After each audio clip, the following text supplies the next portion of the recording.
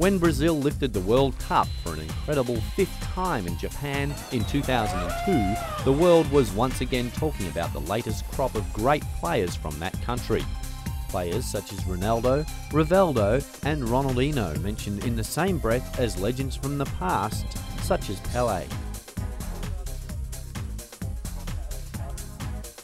And it's his former club, Santos, that could be the home of a new pair of Brazilian greats, the teenagers Robinho and Diego. They may as yet be virtually unknown to the rest of the world, but the two teenagers are currently the new heroes in their country. 17-year-old Diego and 18-year-old Robinho are the newest talents at Santos Football Club, the team they helped to the 2002 Brazilian Championship.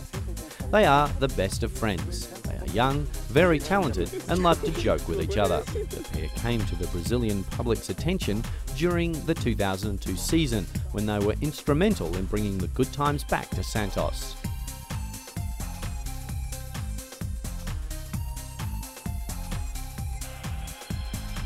Diego Ribas de Cunha joined Santos when he was just 11 years old. It soon became clear that this talented midfielder was something very special, and by the age of 16, he was put into the senior squad. After a string of fine performances, Diego is already being talked about as a future great. He's attracted the interests of the likes of Italian giants Juventus. Although fame and fortune now beckon, Diego is very focused and is determined to make the most of his talent. And despite the offers from Europe, Diego intends to stay at Santos for the moment.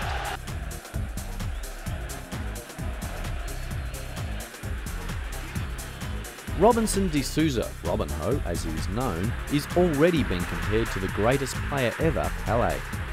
It was his heroics in the second leg of the Brasileiro against Corinthians that allowed Santos to win 3-2 and secure the title, scoring one of the goals and setting up the other two.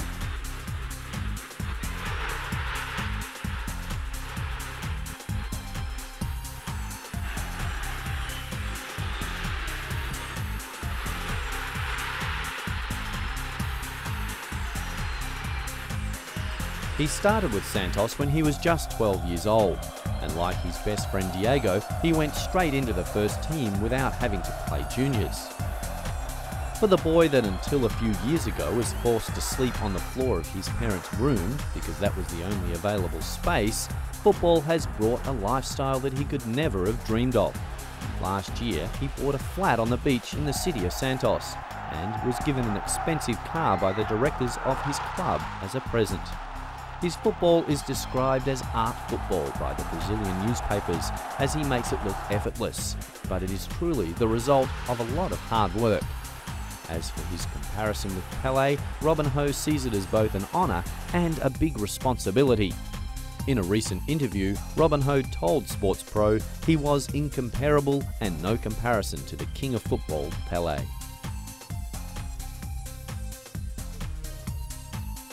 One man who played with Pelé is the Santos coach, Emerson Leo.